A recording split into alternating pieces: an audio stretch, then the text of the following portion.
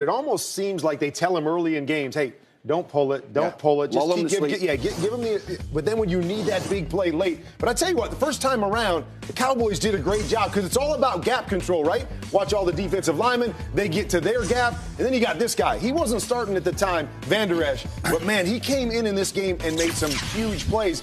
Now here, you talk about Russell Wilson, right? You got to have a guy that spies him in every situation. They got Sean Lee on the backside, gap control up front. Nobody get out of your gap. Don't give him an opening. And make sure you got somebody there for Russell Wilson. Now watch this. They're going to play to their speed. DeMarcus Lawrence, they're going to put him inside because they know they got the fastest linebackers in the league. Those two guys in Smith and Van Der Esch can run.